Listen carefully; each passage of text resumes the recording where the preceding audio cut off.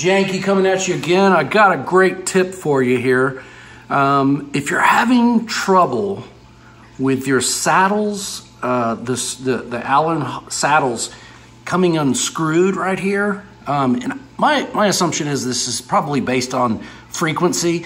So this high E string has a frequency that is making this screw back out or come back up.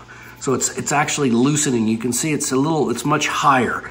I've had this happen with a few guitars that I built, and I've got a solution for you because the string is actually too low now. The string is way too low. I can't hardly bend it because these two posts right here have gone down. So let me show you what I do, all right? We are going to use this, boom, Loctite. This is, if you build a chopper or work on motorcycles,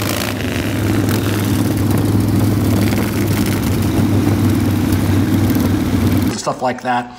This is basically the kind of glue that goes in the nut or the bolt or whatever you have that will lock it on there. There's two different colors, blue and red. I think I'm out of the blue. The blue is lighter. The red is like the serious stuff. So here's how we're gonna do it. So what we're gonna do is we're going to tighten these down so we can get a little bit on the top of them. So basically I'm raising this saddle, but you have to do them, can't just raise one all the way. You have to kind of do it in stereo because it gets all kind of wonky sided, janky. And this is metric, of course. So we're gonna get it way up there so we can put some of the Loctite. Put some of the Loctite on this thing,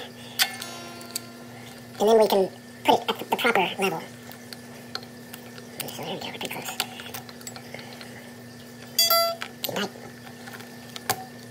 Alright, that should be good.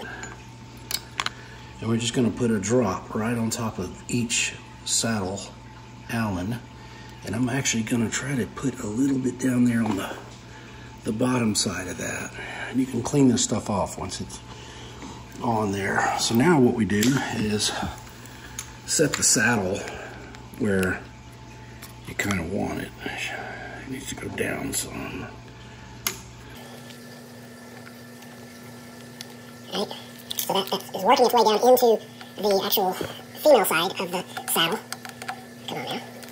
Pretty easy. So we're pulling it up where it was before. Gotta get it centered, corrected it. And so now we're just gonna let this sit. And that will then lock in and dry, and it's gonna be awesome. Yeah. Yep. So good, man. So yeah, I'll give you a real good look at it here. You can see that it's kind of seeped down in between the screw, I guess you call it the Allen screw, and then the female part of the nut there. And so the problem was, if this is happening to you, these are just completely sliding up. So the frequency of the string must make it, it's coming unscrewed, if you will. So this will lock it in. Subscribe, getjanky.com. Here she is, one of my favorite guitars. This is the Tyra Explorer. I did the license plate, made by Todd Roth, Tyra. This is an old shelf from an old liquor store. Yep.